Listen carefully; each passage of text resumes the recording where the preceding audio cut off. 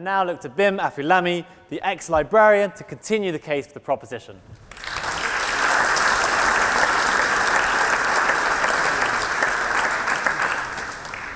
Gosh, well, thank you, Mr. President. Thank you, all of you, for being here in 7th week.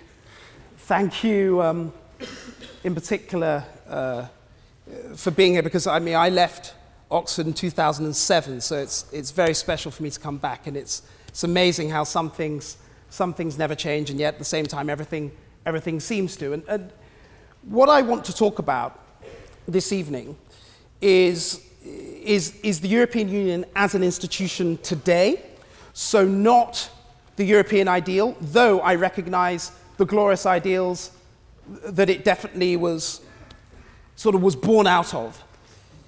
But I also want to bring any historians. So how many people in this room study British history? Right, many of you. I studied British history at University College many years ago, and one of the first texts they get you to read is Gibbon, Decline and Fall of the Roman Empire. They still do that? Right. Oh, they stopped. Well, okay, some things do change. Okay. So, but if you read Gibbon, and it's a very long book, but what it talks about are structural, long-term weaknesses, which he argued led to the decline and fall of the Roman Empire. And are these structural, long-term weaknesses that I submit to this House this evening are the cause of why the European Union is doomed for decline and fall in our time. And I'm going to talk about one main thing, which is the euro. Now, we've heard a bit about the euro, not as much as I would have expected at this stage.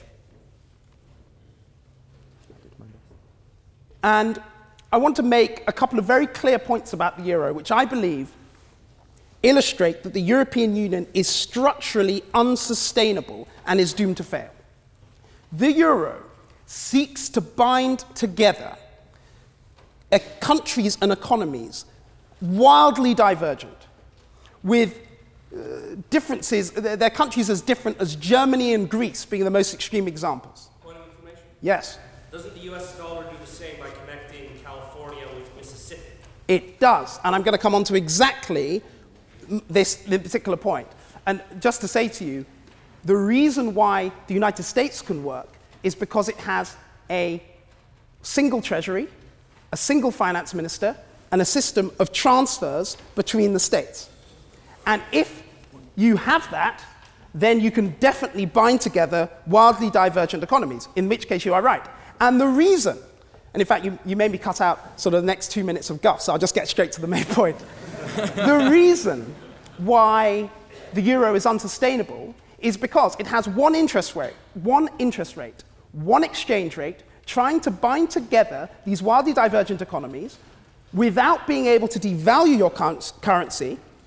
In an economy such as Portugal or Greece, you can't devalue because you have a fixed exchange rate and a fixed interest rate.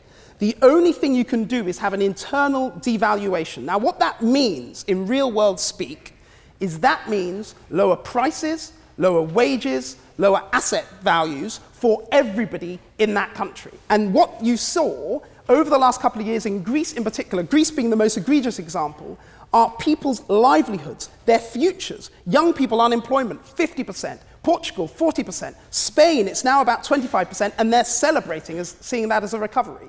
That has come about because the European Union has no system of fiscal transfers. Why? Because it does not have a state. The European Union... Yes? I think one of the honourable members has already mentioned that the EU and the Eurozone are not one and the same. The Eurozone, you're right, sir, but the Eurozone is at the heart of the European project. And in order for the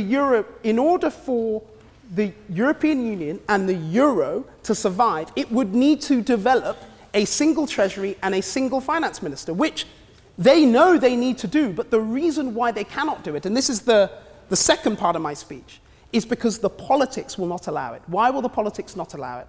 Because Europe is not one demos. The word democracy means sort of, and those of you who study classics will correct me, but it's something, rule by the people or power by the people.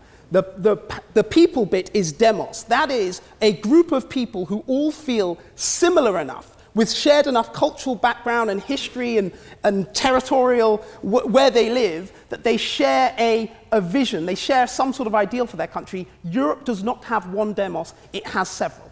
And as a result, the politics will not allow the European political class to do what they know they need to do, which is fully integrate into a single state with a single finance minister and treasury. And that is the structural weakness of the European Union. Now, we've heard a couple of interesting things, and I really dislike going up against Anna, because she's my colleague in the House of Commons, and trust me, this is not someone you want to be against, generally. I mean, she is a tough lady. But one thing, a point she made, and I think it was backing up the member who started on that side, was that, you know, the European economies are so integrated. You know, they are together. We're all, you know, supply chains are integrated and everything's all together. And isn't this fantastic? Now, in some ways, that is fantastic. But the real fundamental problem is that the Eurozone was a political attempt to bind together countries that were too divergent in economic terms. And by doing that, they have created structural difficulties in the weaker European economies. And as a result, if the European political class wants to do what the honourable member said, which was, you know, the political will never allow the European Union to collapse. If they want to push the boat out and fully integrate the European Union into a single state, the people of Europe will revolt. And I will finish and say this. Brexit, and I voted Remain at the referendum, Brexit showed me that a political class cannot get too far ahead of the people it serves. And when that happens, you get interesting results. I fear that what would happen with the European Union is really one of, they've got a Hobbesian choice. They either do not integrate fiscally in the way we were talking about earlier, sir, and these weaker European economies who are in the euro, Greece, Spain, Portugal, and others, they will eventually fall out of love with the European Union altogether because of the difficulties that will cause its people, or they will do what they need to do economically, and politically their people will revolt. I submit this to the House. Thank you.